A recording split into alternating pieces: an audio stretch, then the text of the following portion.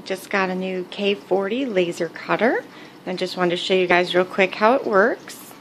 On these particular letters, I've already cut one pass, but this material is really thin and the lettering is thin, so if I try to cut them in one pass, cut them fully out, they catch on fire. So I do it in two passes, and right now it's off, so you can't really see the settings very well. You can see there are no tick marks on the regulation knob. I'm going to have to add some.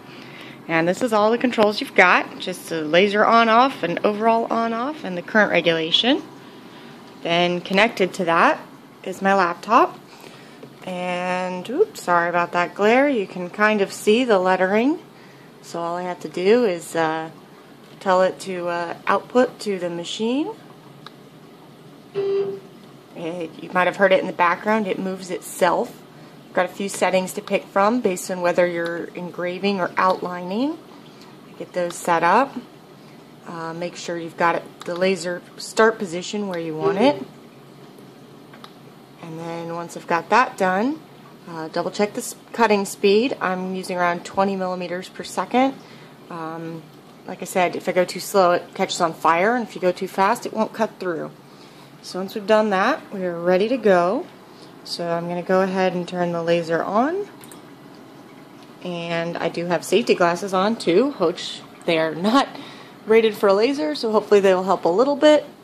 I'm going to go ahead and say output.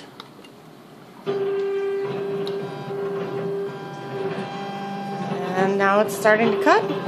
And as always, I have one hand on the laser on-off switch and one on the computer to turn it off there if I need to.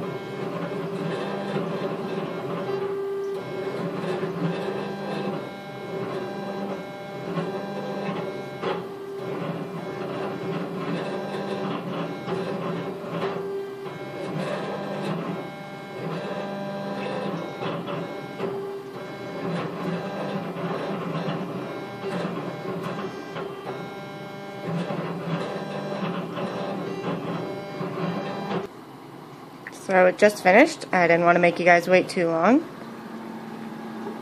Open the lid up. As you can see, some of the letters are fully cut and actually fell out already. These other ones, I'm not quite sure.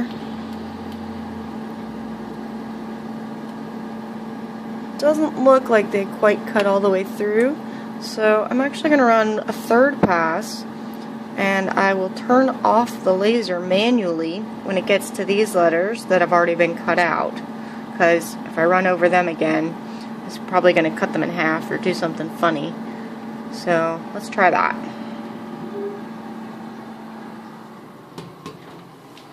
Back to the computer.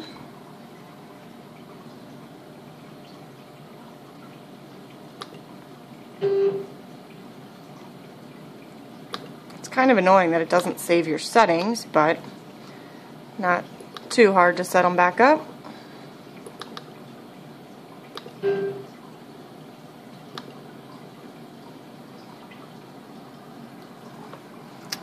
Also, before I start that, I'm going to turn this down a bit.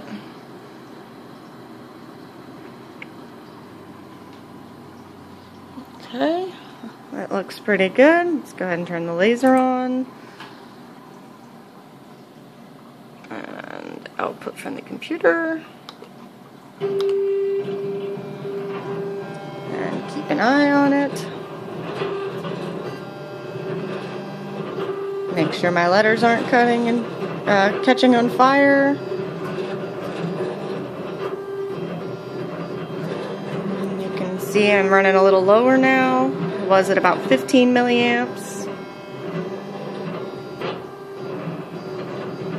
And now I'm going to go ahead and cut the power. I think those letters have already been cut okay. It's kind of neat since it's manual. I can just flip that laser switch on and off whenever I want.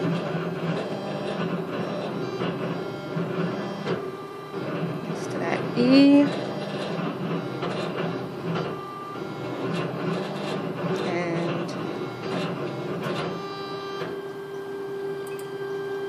Just flip the laser back on. It's not shooting right now, but there it goes.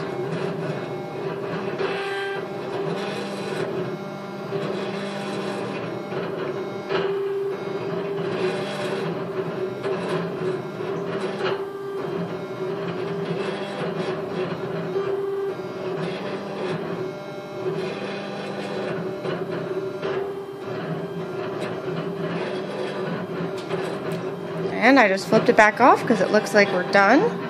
Let me go ahead and stop this. There is a stop button on the machine. Once you hit that, you can see the laser homes itself. And make sure the laser's off before you open it. Get in there and kind of take a look. Now I would be careful. Sometimes this fan, it'll suck the letters in if you're not careful. So I've got a really high-tech solution. I just set a little piece of cardboard to block the fan until I pulled the letters out. So I have lost several already. I'll show you a few I've already got. So these are some of the ones I've already cut. And you can see here's oops. Here's kind of what they look like. And I also have I tried these letters in a different font, and I could not. It was too skinny. They kept catching fire like crazy. The other thing I found that depending on the font itself, sometimes the letters are just too close together.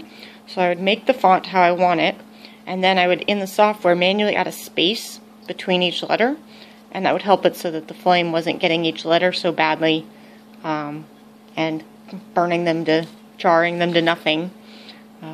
Anyways, that's a little bit about my new laser cutter, and I'll post another video when I try to cut something else. Oh, I guess I didn't tell you, sorry.